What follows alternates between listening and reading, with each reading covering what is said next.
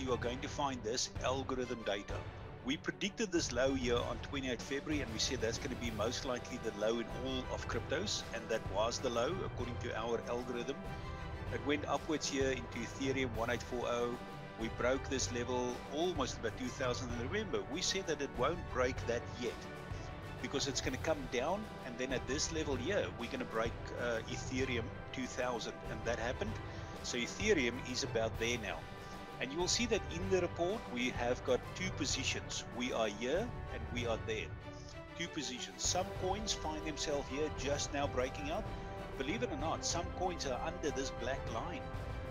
Just there, under that black line. And I'm going to show you now what to look for so that you can go and make extraordinary gains, guys. This algorithm is now becoming so spot on. It's just really scary.